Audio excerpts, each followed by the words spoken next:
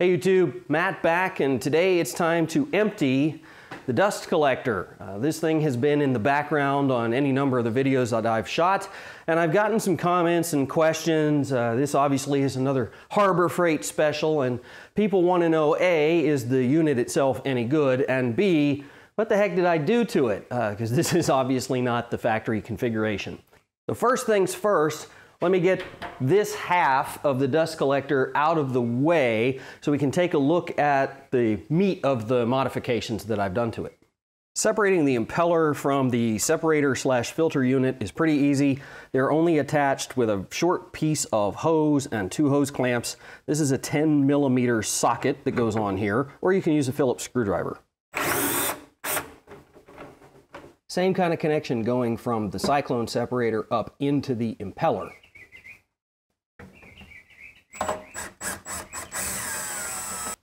The inlet connection to the separator is just taped.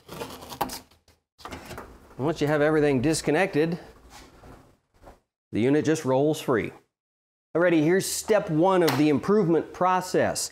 I'm going to move the barrel from sitting on the cart with the filter onto these furniture dollies. These are yet another Harbor Freight special. They are a whopping $4 each if you get them on sale.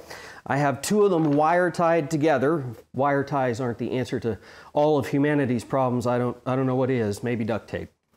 Anyway, these are going to provide better wheels for moving this thing around. When it gets full, it can get heavy, and they're going to much better support the perimeter of this container. One of the things I really like about these fiber barrels is the lid system. It has a little catch on it so that there's no way that it could pop open by accident. But getting the band off is just a quick release, and then the whole thing lifts up. Well, inside we find the first piece of magic, if you will, to this modification. This is what's known as a Thien or Thien baffle. I'm not exactly sure how you pronounce it, but it is a well-documented contraption out there on the internet. Essentially, you've got this mostly circular plate with a lip out here. And what that does is it forms any barrel into a cyclone. That lip lines up with the inlet where the air comes in here, causing it to go around the barrel, and the solids spin out, essentially. They drop through the gap that's created by this cutout piece. Meanwhile, the air circulates around here in the top and eventually comes out this hole. I'm not going to go through the construction of the baffle. This is, again, a very, very well documented thing out there online. And quite frankly, it's no more complicated than cutting out this shape to the correct size and spacing it from the lid the right amount. And both of those rights are what you're going to find in the documentation for the construction. I used threaded rod because it made the whole thing super easy to adjust. But if you wanted to cut wooden dowel rods or even square pieces or anything like that, it would certainly work. But the threaded rod gives you, real fine-tuned adjustability. You can measure this thing, make sure it's exactly level, exactly the right distance, and they have a nice low profile inside. The rod itself doesn't block much airflow inside the cyclonic part.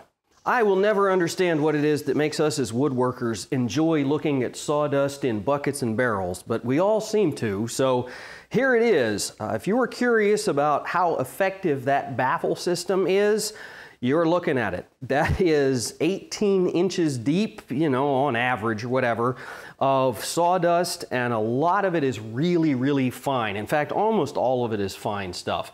I don't own a jointer, I don't own a thickness planer, so I don't have any of the machines that generate the nice big chips. This is all dust.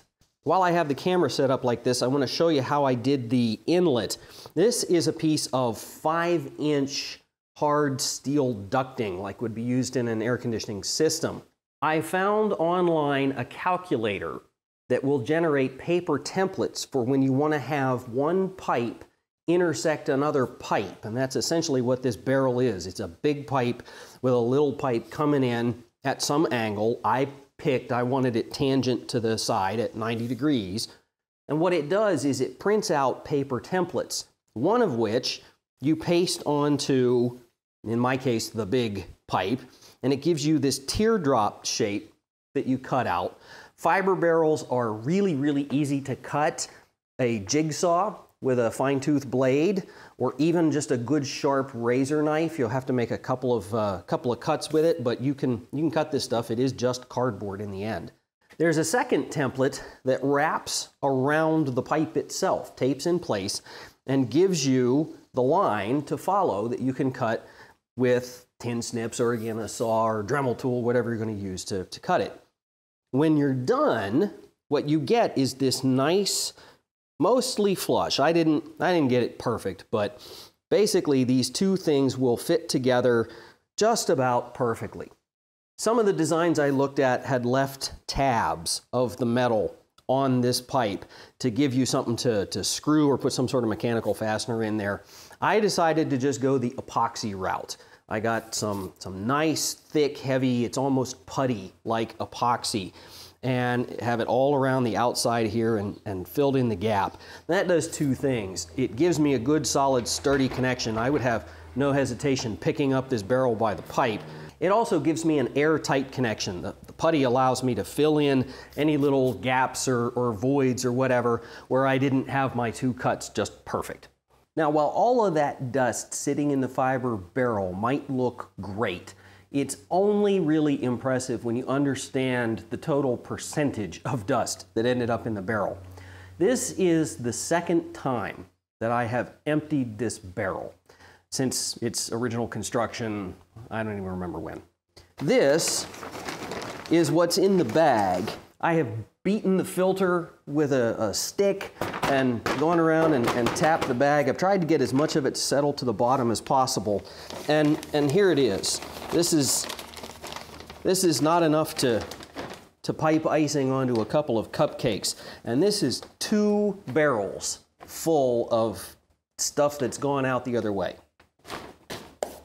Now, whatever you do, don't go breathing all the dust you just collected when you empty the barrel. Take it outside and wear your respirator. Remember, there's glue and whatever you vacuumed off the floor mixed in with that wood dust. When you go to put the lid back on this barrel, the alignment is key. The high velocity air that's loaded with dust is supposed to come in, and it's supposed to follow the lip on this baffle before it gets to the crack slot, whatever you want to call it, where the chips and dust drop out.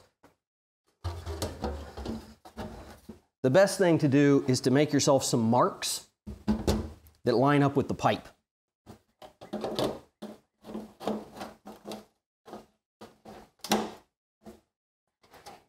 Before I roll the barrel back in here, I want to show you what I did with the motor. The way this unit is designed, the motor is supposed to sit on the floor and it discharges straight up.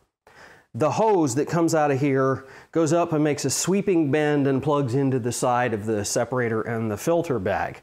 In order to make the barrel work, I need draft coming straight out of the middle of the top of that thing.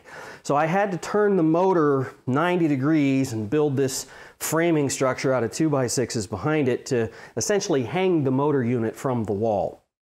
It's not a complicated thing to do, and of course I way overbuilt the whole thing, as I always do, but this unit is heavy. This is a relatively good quality 2 horsepower motor that's on here, and I really didn't want it coming crashing to the floor. It's all back together, and everything went 100% perfectly. No problems here. Yeah, right. Does that ever happen? The barrel is sitting, half sitting, back on the factory cart that came with the dust collector. Why? Well, because the barrel goes back in between the legs of my motor mount, and there's not room in between the legs of the motor mount for the furniture dollies that I wanted to use. So that's a project for another day to facilitate something to hold that barrel a little better. I want to talk to you for just a minute about the performance you can expect out of a unit like this.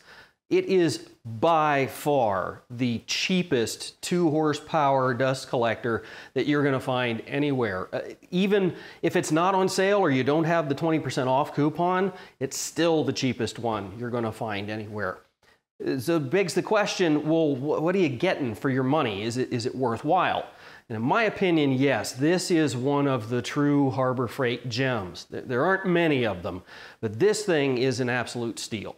The motor that's on here is probably worth the price of the entire dust collector, especially if you get it on sale and with the coupon.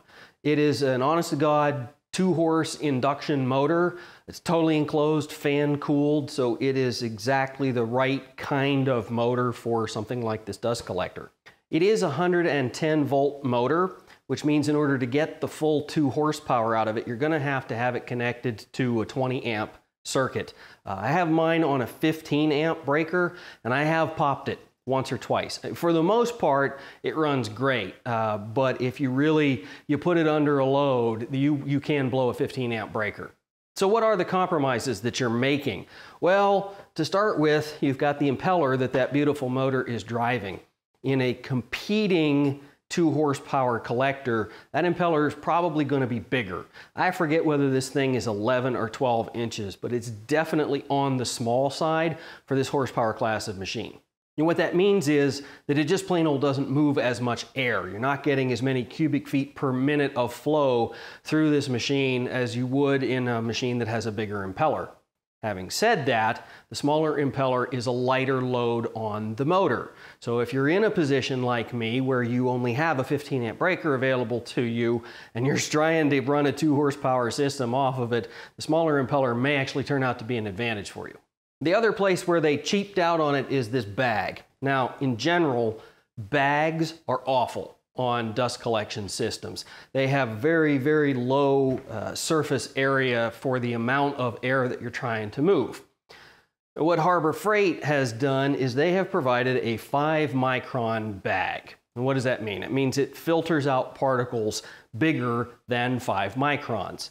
Well, that means that all the really dangerous stuff, the 5 micron and smaller particles, the ones you really want to collect because they're the ones that get stuck in your lungs, they go right through this bag.